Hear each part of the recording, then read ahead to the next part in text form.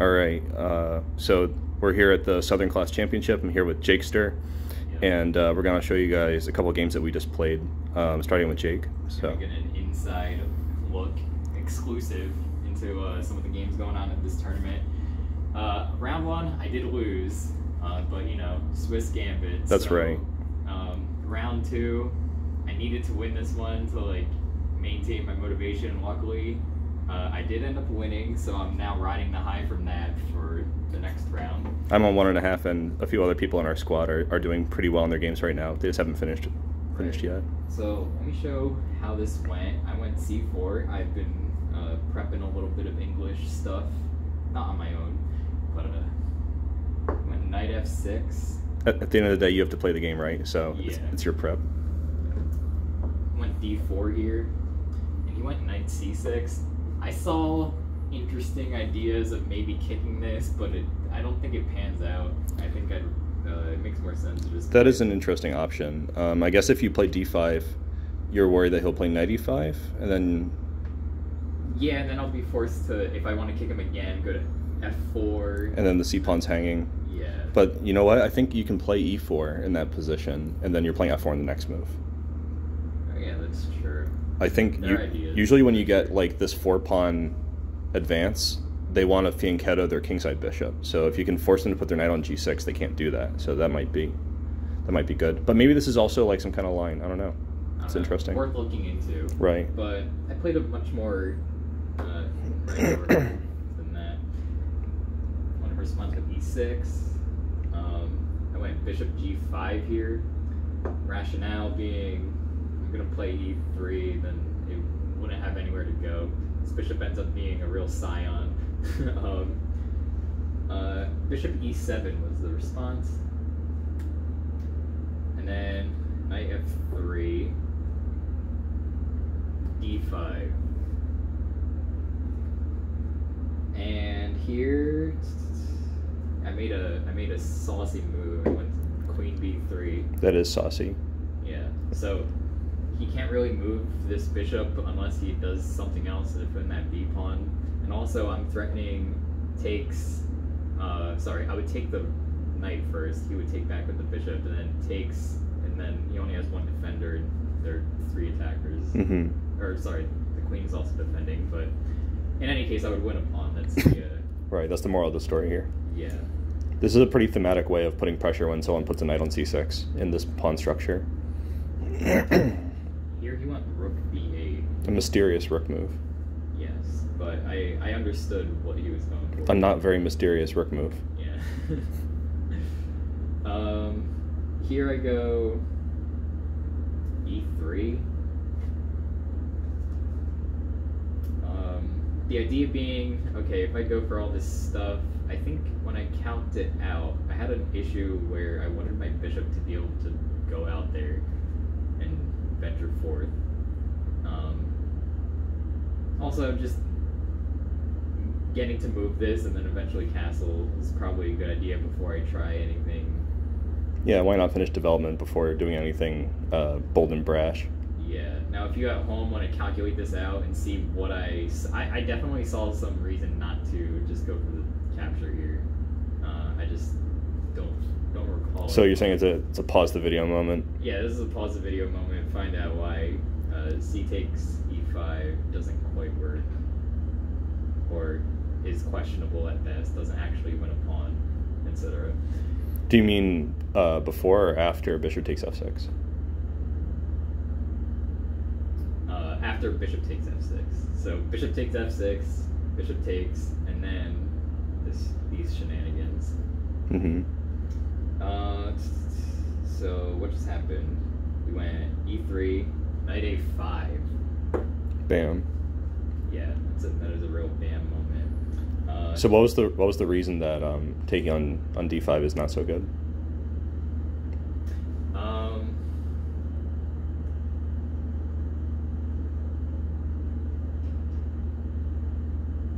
Let's see.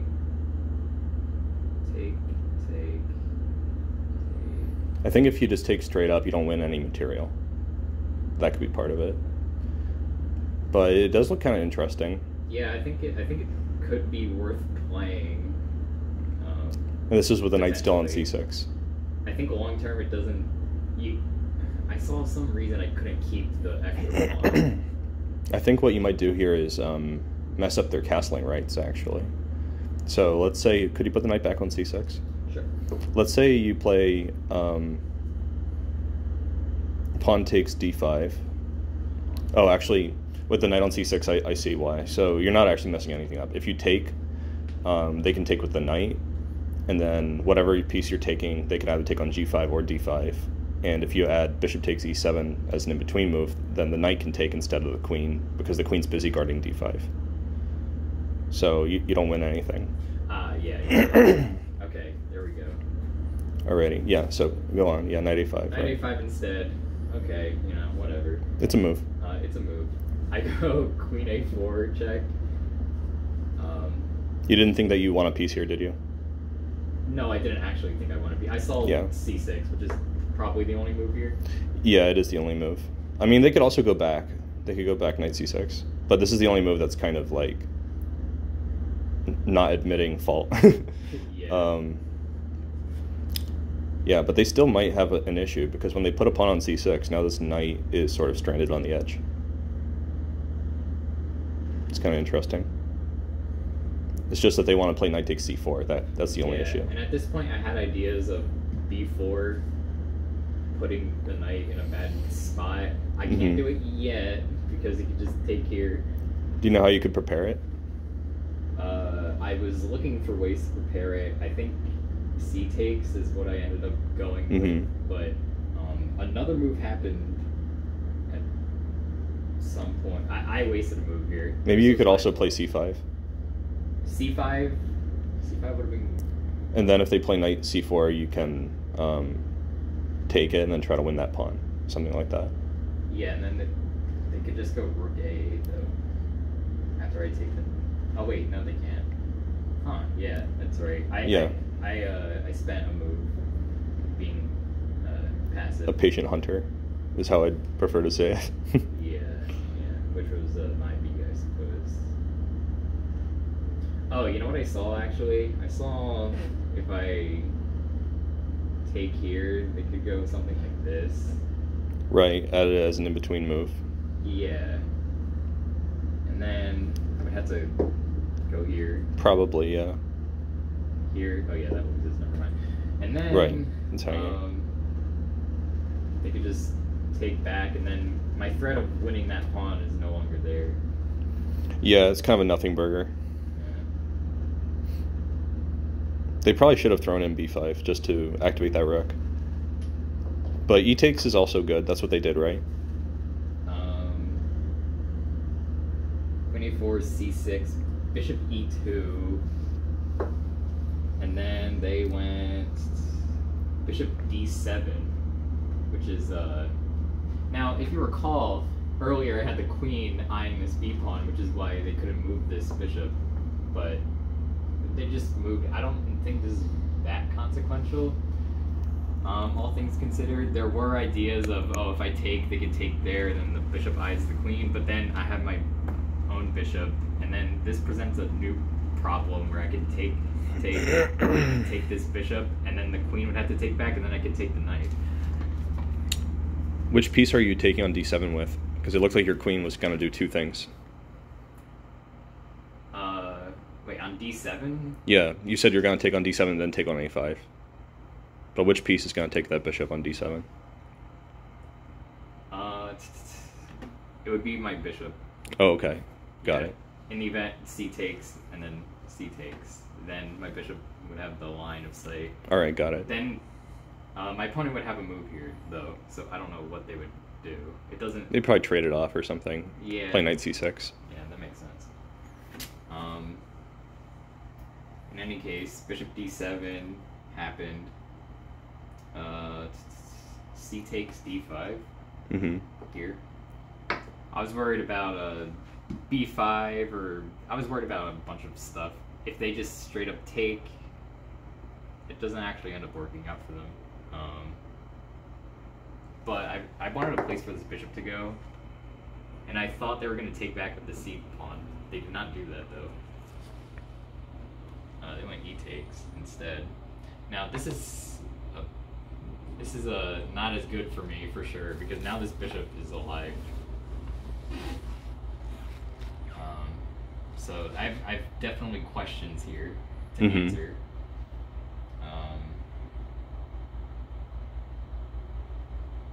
Yeah, e takes. Here I castle. I hear you should always castle.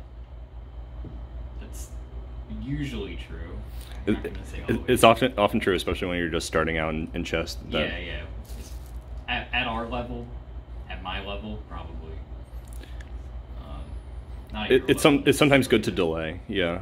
Sometimes even just move the king, but that's all stuff to learn. Actually, playing the English and the French in both openings, I found that, you know, prioritizing developing and then castling isn't necessarily always the best option. Like, yeah. It's good, but... sometimes you have to establish the pawn structure or something. You don't want to end up with too much less space. So I'm already at the... I'm too high level for that advice. Yeah. That's what I'm saying. Yeah. Castles b6, which is a suspicious move. I guess he wants to bring the knight back to b7. He's uncomfortable with it. Probably the case, and he ends up doing that later. Spoiler alert. Oof. A3 here. I've already castled, and I have b4 ideas. Right. And I also don't want them to have like bringing that bishop over here thoughts. Yeah. Potentially. We don't want them to have any thoughts. We want our opponent to play like they're brain dead. Exactly. They go b5 here. Okay, b6, b5. Why don't you just play b6? Yeah, that's strange. Like, okay, dude. So I guess he's saying like a3 is not a useful move, so I'm gonna also not play a useful move to be nice to you. He would have had to like preemptively know that I was gonna play a3, which he doesn't. Yeah.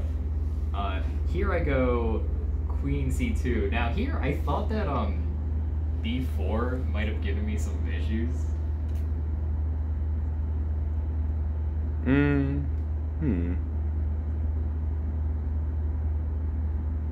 don't know if he retains. I think it would be okay. The advantage long term, but I mean that b file protecting this pawn, and he has two defenders on it. And what if you just play a knight to d1 or something like that? Like, it's not the most attractive move in the world, you know. It's not sexy, I was looking at this in response to b4. Let's first of all, I'm not going to resign and tip my king. In response to this. Yeah, but here I think they'll get b3 in, and then that pawn is really annoying. Yeah. So maybe you do have to take it, but it's not the end of the world, you know. Just like don't lose the b pawn. They have their own problems to deal with. Thankfully, he didn't go for that line, because then I would have had to really buckle down. Instead, we have castles, and that allows me to play b4. Nice. Just getting rid of the issue. So maybe he just felt happy to play knight c4 and take back to the pawn, even though it gives him doubled pawns. Because he gets to keep the bishop pair, something like that. But you said he played knight b7 in the game, not knight c4. Yeah, it's actually funny. So he grabs the knight and like rotates it a little. He's like, all right, grinding I gotta move it. I was like, I told him, if you want to move another piece, I really don't mind. He's like, no, let's play it by the Good guy, rules Jake. here. So this looks spicier than this, in my opinion. Oh yeah, it's for sure spicier. You're creating an imbalance. You know, you sacrifice some pawn structure in exchange for the bishop pair as black when you do that. Or the knight just gets to hang out there for free, which is nice. I think idea is maybe he eventually thought he could play c5. Fat chance of that. Yeah, fat chance. It's not happening. You definitely have the advantage in that little structure area because you can attack the c pawn frontally for the rest of the game with rooks and queens and stuff. Actually, this stayed like this for a while. Not surprising, right? That's why they call it a pawn structure, not like a pawn moment in time. Yeah. A pawn tryst. So after knight b7, we have knight e5 for me. And what was my thought here? I had... So way earlier on, back when this queen was still defending this knight and my queen was attacking it, I had thoughts of moving the knight up instead of like bishop e2 castling, with the idea that if I capture, or sorry, I would take this first, which I keep forgetting to mention. I would capture, queen takes, and then the knight's hanging. It never ended up working out though. However, having this knight here is pretty dang good. It is strong boy. Yeah, it's a strong boy, and keep that in the back of your mind. So, knight e5, knight d6. And what I play here may shock you. Pause the video. No, don't pause the video. All I don't know. Well, actually, this is worth investigating here. So, I played f3, and I didn't want either of those knights to come over because I feel like it would have given me an issue. Right. However, there's another saucy move, which is bishop d3. Keep an eye on that. However, with a small threat. There's some sequencing nuances going on here with that. I think f3 first is probably better. I'm not positive. I think you could be onto something, because if you play bishop d3 and they play knight e4, your bishop on g5 is hanging. So Yeah, you'd want to deal with that before you play f3, probably. But in order to deal with it, you'd have to take on e7, and then queen takes e7, and then they can move the knight back to f6. Not to say that this position is not good for white, but it at least isn't winning any material or anything like that. Yeah. So after f3, plays knight f5. I don't know about this move. I'm gonna be honest with you. It does look kind of sus. Yeah, because now I could do this, and it's like, oh. With tempo. Yeah. So he probably has to play something like g6 here. Yes, g6 was the move I saw. I was like, okay, that keeps him in the game. Things are still going on. However, he plays a highly suspicious move instead, in the form of queen c8. Mm-hmm. And I think this won me the game. Queen c8 won you the game? Yeah, it's actually not as big of a blunder as I thought it was, but I still don't think it's very good. So, this is where you pause the video and calculate stuff. Mm-hmm. If you want, viewers at home. Okay, welcome back. So, what I ended up Jake playing... paused the video in real life. What I ended up playing was knight takes d7. So what's going on here is I have two attackers on this. He has two defenders now that he moved the queen to c8. But if I move this first, if he recaptures with the queen, now I can just take this for free, right? Yeah, that's true. So probably he would have to. Yeah, he's just having trouble. It was on d7, and the knight was on e5. Yes. Sorry, you're right. Now, something happens eventually. This knight also defends this bishop, right? Mm-hmm. So, what ends up happening is this, and then I believe he took back with the knight. I think that makes some sense. Yeah. With the idea of bishop takes g5. What I really should have done here was take on this. Yeah. And then after knight takes, I win a pawn, and right. It's pretty good. Then you just run back with your bishop so it doesn't get trapped. Yeah. I thought I could win a piece, however, I didn't even put together when I was calculating this out that my bishop's hanging here. Mm-hmm. But it's fine. I ended up taking anyway, because now this comes with the threat of winning the pawn if he does decide to take back, which he does. However, if I take the pawn, then he's eyeing this pawn, which is not defended by anything. Mm-hmm. So here's what ends up happening.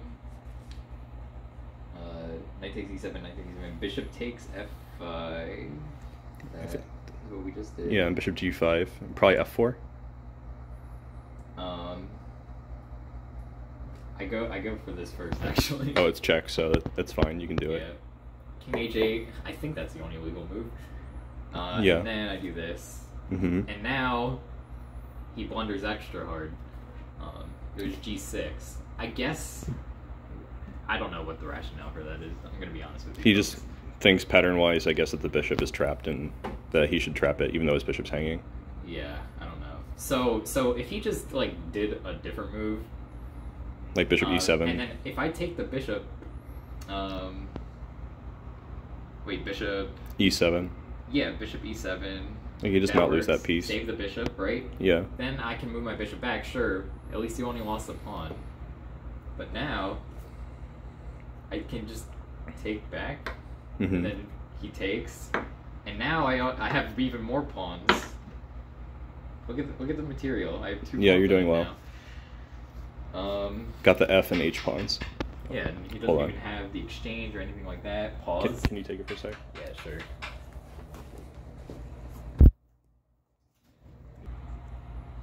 All right, go ahead. Yeah, so Housekeeping.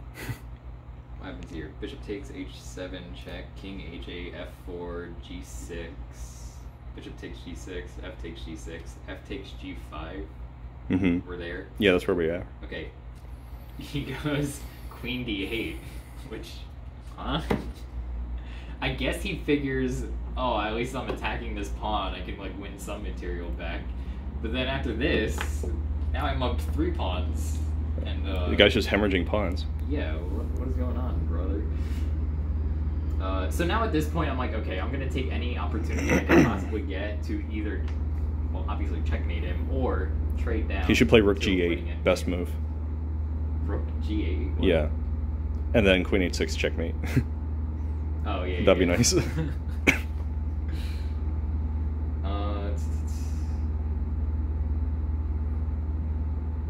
Queen e7 here. Hitting e3. Yes. But, like, are we concerned? So instead of a common sense, like, oh, rook to e1, defending it, what I did was check. And then he has to move, and then I just moved the pawn up, and now the queen defends. That's good. Which, I think that's good. It was a little spicier, it made him think a little more, right. I guess. I think it's good because you really want to use your rook on a1 for something more than defending the e3 pawn. Yeah, so sure. Tactically defending e3 allows you to do that. Because if I move it over and then he takes, and then takes back, he could just take it. Yeah, you'd have to take with a king, and then that would be kind of awkward. Yeah. Besides, this creates mate threats, so that's pretty cool. So, g6, he went rook takes f1 check, helping me trade down, which is what I wanted to do in the first place. Yeah. Obviously, I took back with the rook. I'm not a fool. I pity the fool. Rook h7. Wait, what? He played rook f. He played rook f8 here. I remember because I saw something that happened shortly after this. Yeah. Here I go. I wrote down on my sheet rook h7 check. That doesn't make any sense. I remember you got. Okay. What did you remember? I remember that you got rook f7 at some point, or that you had the opportunity to play it. Yes, I think spicy things happen if I go here. Like you trade pieces and then take on c6, something like that. Yeah, I don't.